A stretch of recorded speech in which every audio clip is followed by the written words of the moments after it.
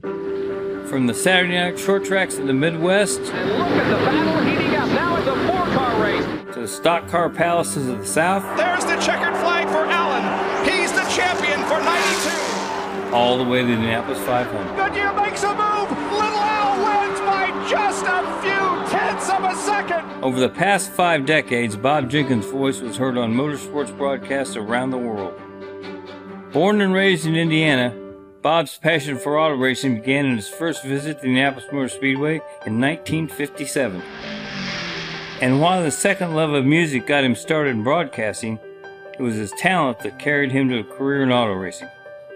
When ESPN began, Bob, Benny Parsons, and Ned Jarrett became the voices of NASCAR and helped elevate their stature in the national media spotlight.